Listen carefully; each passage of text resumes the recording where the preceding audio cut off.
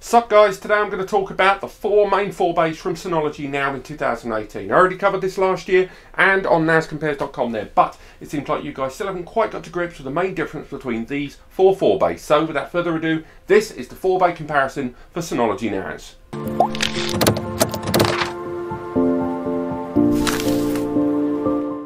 Okay, so straight away, as you can see on the screen, we have the four 4-bays on the screen there for you to see. Now, before we start getting to grips, obviously I've put the prices up there, and again, they're not there, ooh, graphics. But let's talk first about whichever one of these four you're going to go for.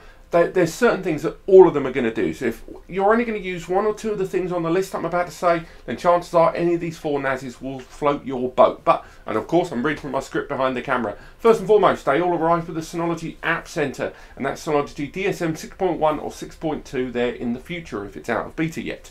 So you've got all the host of apps there for office productivity, CRM, CMS, and of course home and media based applications too, as well as backups as well, and a whole huge number of Synology's own first party apps.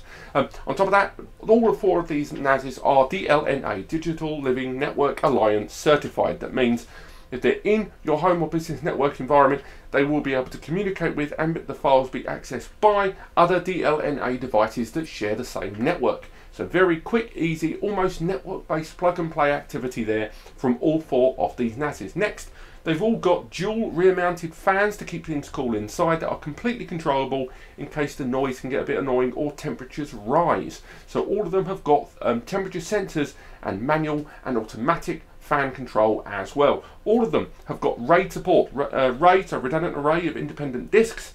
So all of them support SHR, RAID 0, RAID 1, RAID 5, RAID 6, RAID 10, RAID 50 and RAID 60. All of them arrive with that feature and functionality. Next, they can all be used for surveillance and CCTV via the utilisation of IP cameras. That's network-based cameras in your home environment. So they all arrive with 2 camera licenses and that great surveillance station software from Synology, all with that control deck and live view and the ability to record from multiple IP cameras in your home or business environment. The software is completely free, it records onto it, and you can access that footage live or set up all the SMS and email alerts and temperature sensors and noise detection, motion detection depending on the cameras. All of that is available to you with that software included in all four of these NASes. All four of these NASes can be utilised and accessed by the mobile applications from Synology, DS File, DS Video, DS Picture, all the rest of it. There's so many mobile applications for iOS and Windows systems, mobile, and of course the Android platform too. Loads of apps to access your Synology NAS. Once again, depending on whichever of these four you go for. On the subject of operating platforms, they can all be utilised by Windows, Android and Mac systems. So they can all appear on the file manager and do a great deal more with applications on those platforms. They can all be used in those environments. They all can be utilised as download managers, FTP, HTTP, NZB and BT. Downloads are, you can set up a whole automated download schedule, and indeed RSS for your podcasters. All of that can be done on these four NASes. Next, they can all be used as email managers, so you can use it to store all your important emails or use an email exchange service, or indeed utilise Synology's own email client software for collaborating with your colleagues. They can all be used as web servers and indeed WordPress servers as well, for all of your files and keeping things moving, and more importantly, centralized and safe. They can all be populated with the very latest hard drives, 10 and 12 GB from the likes of WD and Seagate, and of course all of them don't have to be populated with 4 drives. They can all run on a single hard drive or SSD as you see fit, and you can add drives as you go. That, of course, depending on which RAID level you go for. So as you can see, all four of these are incredibly productive NASes, and if you were to buy any of these four NASes in 2018, then you're going to be getting a good NAS that can do all of the things I described. But you didn't come here to know what they can, what they got in common. You want to know what they're different. So let's go, first and foremost, let's go with the lesser ones. Let's go for the DS418j and the DS418. The only reason I say they're the lesser ones is because they feature hardware inside that is more based on the idea of value, more based on the idea of cost-effective nature. They both feature a Realtek CPU. The J series rolls with a dual-core CPU, and that's a Realtek 12 DS918, I believe, and that's 1 gig of DDR4 memory as well. It supports SHR and all the stuff we discussed, as well as CCTV. It can support about 15 to 16 cameras, I believe, and then on top of that, it also runs the Synology Office application and can be utilised in the likes of Apple Time Machine and more for those backups. You know, it is a good NAS, and it supports AES encryption, AES 256, and it's kind of the J series NAS, the 418J, is kind of your file server NAS. It can be utilised for media, but by no means to the same degree as the other 3 NASs today. So if you're looking for a simple file server from Synology, but you want that versatility and of course 2 years of warranty, that is the unit for you. The DS418j, however, does not support Plex because of that CPU and of course transcoding, forget it. Next, it doesn't support virtual machines. It just does not have the CPU or indeed the memory to do that. VMs being virtual machines VMs. It doesn't support 4K. I mean, you probably could play some stuff to H.265, but it isn't really going to perform that well. But it does play 1080p and streams it easily over a DLNA media server in your home. And it utilises that horrible bread bin chassis there, as you can see. It's got that, you know, the back panel removes and all plastic trays, and no hot swapping either. So you have to power down the device if you want to swap the trays. It's got USB 3 ports on it, but again, very disappointing indeed. So if you need a simple file server NAS, or you're buying a NAS to act as a backup to your existing NAS system, this is definitely one to consider. Now, the DS418, however, there's a big jump between the J and the non-J, otherwise known as the value NAS. It's got a quad-core CPU. It's got another Realtek CPU, and that Realtek CPU there is a quad-core, I believe 1.4 gigahertz, and it arrives with 2 gig of DDR4 memory. So twice in every regard to the DS418j. Now this can transcode 4K, it can transcode HD. It's not really used for VMs. It supports more cameras, I think 20 to 25 cameras there. And it's just a better NAS overall than the J. So if you're looking for files and media, but you're still not going to push this device, but you need it for the home or a small business, the standard DS418 is still a very good NAS for you. Again, VMs, it isn't going to support it. Plex doesn't support it at all. The app isn't even available because of that ARM V8 based CPU. We talked about that on another video. It is a good NAS. But again, it is a value NAS, it is a cost-effective NAS, and the 418 is for someone that doesn't really look to push their NAS environment and are looking more on a file level, but they want an option of NAS. They want the option of multimedia. They want the option of streaming their media, their MP3s, their MOVs, their WMVs, these sort of files that may need changing music and video throughout the home. But again, not looking to push the device and not looking to do anything very resource intensive.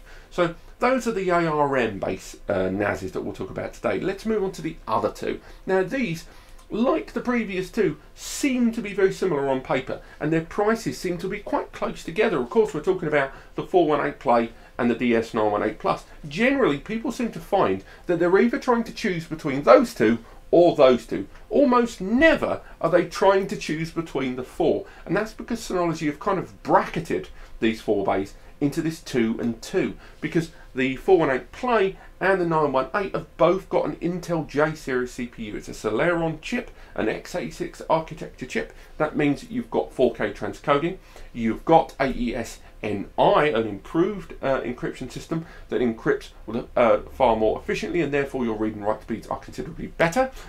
They both arrive with the ability to improve the RAM. The Play arrives with 2 gig of RAM, the DS918 Plus arrives with 4 gig of RAM, but both can be upgraded to either 6 gig officially in the case of the Play series NAS, and the 918 can be upgraded to 8 gig. Now unofficially, they can both be upgraded higher.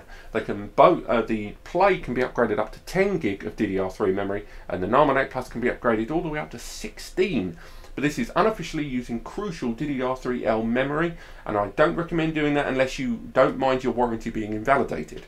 On the subject of warranty, the DS418play arrives with 2 years of warranty, the DS918 Plus arrives with 3 years of warranty. And the difference between these two NASs, this is where we start seeing the difference, because it's not they've got a very similar platform, but it's what they're doing with their hardware that makes all the difference. You probably noticed the price there. The difference is about 50 or 60 quid. And it should also be mentioned that all the prices on the video today don't include the VAT or the tax, so depending on where you buy it, that will make a difference to you. But nevertheless, the marginal price difference between these is about 50 or 60 quid. But for that, you get a quad-core Intel J series CPU on the 918, the J435, whereas the other one has a dual-core. The Play has a dual-core CPU. You have twice the memory, so 2 gig against 4 gig by default. Both of them utilize BTRFS. There's no denying that. It is a fantastic file system, but it runs better because of the hardware on the 918 Plus, that wonderful background integrity checks and snapshot support that it provides. They both have dual LAN ports there on the rear, and in this age of 4K and larger files, link aggregation has never been more important. That's why you've got the dual ports there on the rear, because if you've got a link aggregated or lag or port trunking enabled switch, you can connect 2 cables into that NAS and thereby effectively double your upload and download to the NAS itself. But of course that does depend on the connections of the other devices. They can both be utilised in both a home and business setting because both of them support virtualization and VMs. But of course there is better performance in terms of VMs and Synology virtualization, Synology Virtual Machine Manager on the 918 Plus because of the better CPU, so more cores, and of course the increased RAM options that are open to you on that 918. On top of that, the devices themselves, although they have got exactly the same chassis, have one big difference, and that is the inclusion of NVMe SSDs on the 918. Now, if you're not aware, what SSD cache is, the difference between cache and memory, cache is long-term, memory is short-term. So if you're doing operations very sporadically and you need a boost now, you go for memory. If you need a long-term boost where files are commonly being accessed, you need SSD caching because it will move files onto the SSDs and thereby speeding up common accessed files and their transit. Or not so much the transit, so much as the read and write within the device itself. Now, the 918, once again, that price difference there, the NVMe slots, and there's 2 of them on the DS918, that feature alone makes up for the price difference. It is the only NAS that I know that by default arrives with 2 NVMe slots. These SSD NVMe's have come down in price considerably, and some of the ones from Samsung, the Samsung 960 series in Evo and Pro, some of those drives can be read up to over 3,000 megabits per second. To put that into perspective, most of the hard drives you'll ever deal with are, you know, a sixth or a tenth of that, depending on the design of the drive. So you are getting insane speeds there with those SSDs, something you will never ever see in terms of SSD caching on the 418 Play. You can install a traditional hard drive there that will use SATA, but you'll never get those speeds in terms of read and write caching as you will on the 918 with those NVMe's. Now, the NVMe's are sold separately, and of course you have to pay extra for those. But if you're doing virtual machine management, if you're doing large-scale backups, if you want to increase your IOPS, individual operations, NVMe upgrades on the 918 are hugely beneficial. And the last point I should say is to do with warranty. The DS418play arrives with 2 years of warranty and the 918 with 3 years. That's another area in which that price difference is more than compensated for. Because if you have a problem in those years with your hardware, Synology will do a very quick turnaround on replacing that unit. And it's definitely something to bear in mind. So, that is the 4 bays. Ultimately, if you're looking for a file server NAS and no media, go for that DS418j. If your needs are more file than media, but you want the option of media, go for the DS418. If your needs are multimedia and not file, go for the Play, because the Play is so well defined towards multimedia for 4K support on H.264 and 265. And finally, if you want ample coverage for both media and files, go for the DS918 Plus. That really is the main difference between these 4 NASes. We will see more NASes as the years go on, and I'll do a video on the QNAPs very shortly. But if you enjoyed this video or found it helpful, click like and subscribe there at the bottom. It's quite literally the least you can do. It helps support this channel and it keeps videos like this going. I hope you enjoyed this, and I look forward to seeing you next time. But otherwise, cheerio, and don't forget to visit NAS Compares.